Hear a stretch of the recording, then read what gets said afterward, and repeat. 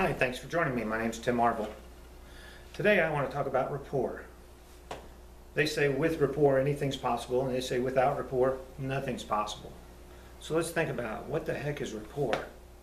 Rapport is a lot of different things. Rapport could be body language.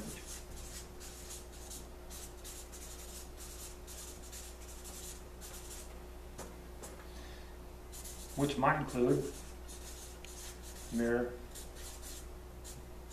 and match.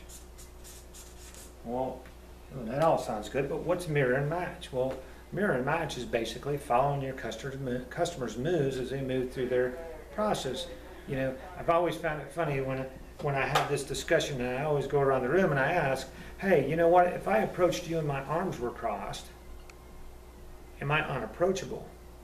And I find it funny that a lot of people feel like that I'm closed off, I'm not willing to talk to you, which is what some people say.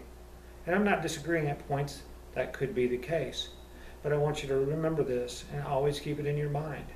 Customers like people that are like them. What does that mean?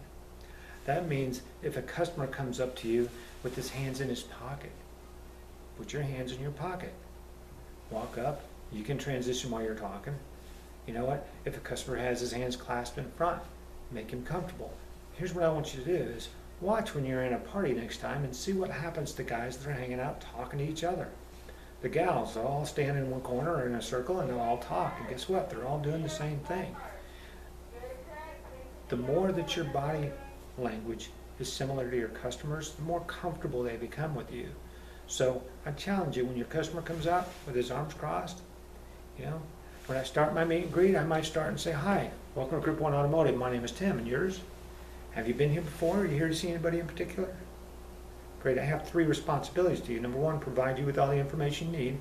Number 2, help you select the best car. And most importantly, do this in a timely manner. Does that sound fair? So here's what I'd like you to do now. We're going to do a little bit of a role play. I want you to pair up with somebody. What I'd like you to do is get to know them a little bit better. Have a conversation.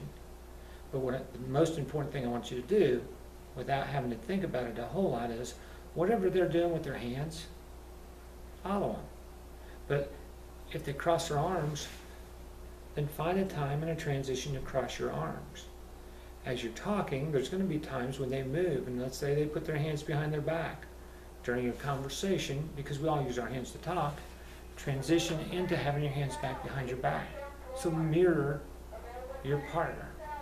Let's take about 10 or 15 minutes, pair up, let's role play that. I think you'll have a fun day, good time. Why did you screw that up?